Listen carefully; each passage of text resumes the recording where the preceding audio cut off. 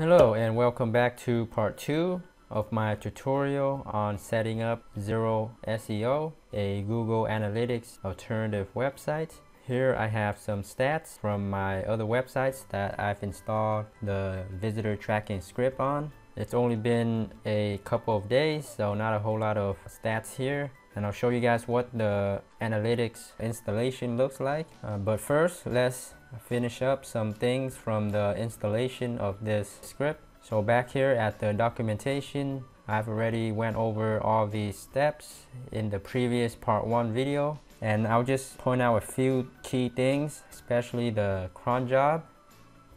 You will need to set up a cron job to automatically update your website, like traffic stats and things like that. So to do this, head over to your admin dashboard here under System, Cron Job. Click on this Generate API Key right here. It'll give you this just some random characters, text. And here is the important thing you need to add to your cron job in cPanel. So just copy, and this function right here is notification once a day. And then there are things like auction domain, keyword rank tracking. So head over to your cPanel, look for cron jobs. And again, if you're new to this, watch part 1 video on the cPanel and file manager uploading and things like that. Here again in cPanel, go to cron jobs. Every web hosting provider should have this feature. And I've already set up this cron jobs down below here. There's 4 of them. And this is how you do it right here. Paste in the cron job just like that.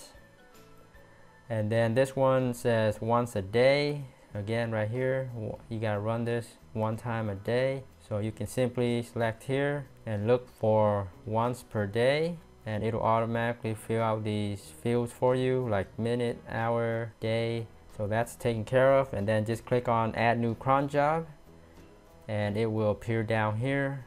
And I have 4 of them, which is the same right here, all 4. And then you do the same thing with the next one. Copy that. And then once you add a new cron job, these will be blank. And then just paste in the new cron job.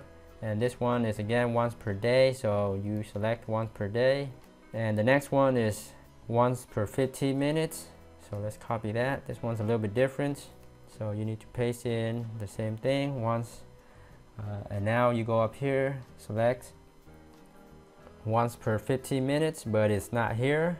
So what you can do is select this one right here, once per 5 minutes, and then select from this drop down over here under the minute row, and then find once per 15 minutes, and it will set up for you right here, once per 15 minutes, and then click on add cron job. And the next thing I want to talk about is the SMTP or emailing right here. This is totally optional. You do not need to configure SMTP. XeroSEO already comes default with the PHP mail already set up for you. You don't need to do anything else, because in the documentation it does talk about SMTP right here, and you do not need to mess with this. So don't worry about this for now. If your site gets really big with thousands of new users and accounts, and then maybe you can add an SMTP for more reliable emailing. But for now, starting out, you do not need to mess with SMTP. So those are the 2 things I want to highlight. And then let's go back to settings. And again, I briefly talked about customizing your site, like the brand and logo, by clicking on here under general settings. And you can click on here for the logo and just pretty much upload a new logo. Now let's go over how to just briefly sign up. So again, my website is traffic.blue, and now visitors can come and sign up for free right here. Sign up now, and just basically enter in the name, email, password, make an account, and then once they make the account, they log in, they can now add visitor analytics tracking to their own websites. And this is what it looks like right here for the user account, and it's kind of similar to the admin account. Now they just click on analysis tools, and then they click on actions for visitor analytics, click on add new domain and then type in your domain right here, just like that. Click on add, and here is where you get your tracking code, and then you copy this, and then the visitors will have to add this to their own website, add this to their WordPress site, HTML site, or whatever website they're using. It works for any website. So they would add that, and then they can start getting traffic information. So this is what it looks like right here in more details. And I set this up in my admin account. In your admin account, you can also add in domains and visitor tracking as well. So it's the same thing. If you're a user or an admin, you can add visitor analytics tracking for any of your websites. So in this example right here is for my website right here, articlespinnerreviews.com, and here's the visitor analysis report. And again, it's similar to Google Analytics. It's just another alternative, and I think it's very beginner friendly, because right now Google Analytics is kind of confusing and complicated to use and set up. So here's an example of my Google Analytics for one of my other websites, and you can see it's quite complicated, and if you compare it with this right here, it's just a lot easier to look at, like total traffic. You get direct search engine or social networks, and then you get just big friendly looking charts and the details. Let's click on overview. So everything is just here, nice and easy. Comparing this to Google Analytics, just to even add a new website into your account is already kind of confusing.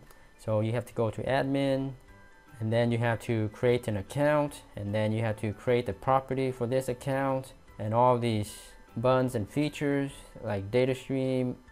This is for like very enterprise level kind of tracking that a lot of beginner webmasters may not even need. Most of these features I never even use. And then once you're here, like to create a property, that means pretty much a website, because nowadays a property you can track other things like apps and websites, and a lot of webmasters don't even need to track apps. So this is because Google Analytics is so advanced that it's just so complicated. And then you have right here, let's enter in websites as an example, and then you have to select currency and tracking, conversions, and then right here universal analytics properties. You want to use the old style, so it's just not user friendly anymore, I think, for Google Analytics. And for advanced users, Google Analytics is the best, and it's obviously going to be way more advanced than what XeroSEO. But comparing the two, if you're a beginner and new, this is a lot easier to use, and it's also a good idea for a Google Analytics alternative, because some people, they may not want to have or give details to Google, because Google has a lot of information, a lot of power, and some companies or website owners just don't want to give Google any more details. So they may need a Google Analytics alternative for visitor tracking. So this is for them as well. So anyhow, this is very user friendly, and you can see here it has very similar details to Google Analytics, but minus all the confusing advanced features. And for example, here you get to see top web pages from your own websites. You get to see the countries, the browser report. So it's very similar again. So this is in a nutshell XeroSEO visitor analysis tracking, and you can install this on any of your websites and offer this to your visitors and members. So overall, XeroSEO, it works great. I like it. I recommend it. If you're looking for a Google Analytics alternative or offering a tracking service to your own visitors and members, this is a great script. Very easy to install and use. Beginner friendly, user friendly, has a lot of good features, and works right out of the box without any kind of extensive editing or coding. I hope you find this helpful, and I'll leave the link down below for you to check out XeroSEO, and also to my website here, so you can sign up and make a demo for yourself and see how it all works. And thanks for checking out this review, and setup tutorial video on XeroSEO. Let me know if you guys have any questions or comments down below. Thanks so much for viewing. Be sure to subscribe to my channel, How to Webmaster, for more internet marketing tips, tricks, and more website building tutorials. Thanks again, and until next time, happy marketing.